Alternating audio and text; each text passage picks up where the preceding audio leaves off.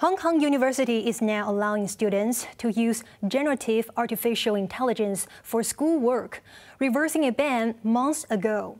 The institution warns that plagiarism through ChatGPT will still be caught, even if it's harder to detect. Remy Yang tells us more.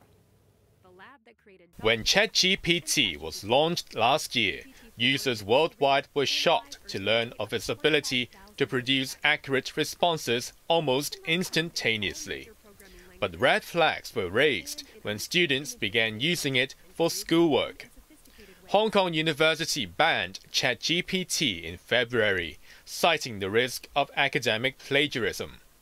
The first SAR institution to take such a drastic move has now made a U-turn. From the coming semester, students will be allowed to harness the power of generative artificial intelligence, or GenAI.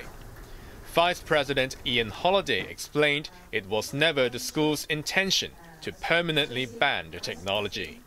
It took us 4 months, from February to June, to actually get from knowing very little about ChatGPT and GenAI to having a comprehensive policy.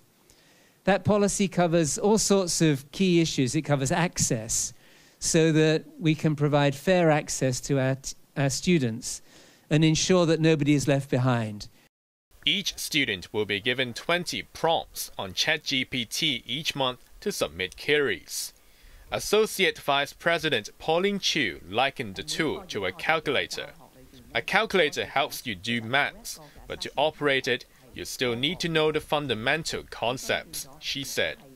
The school warned that cheats will still be caught.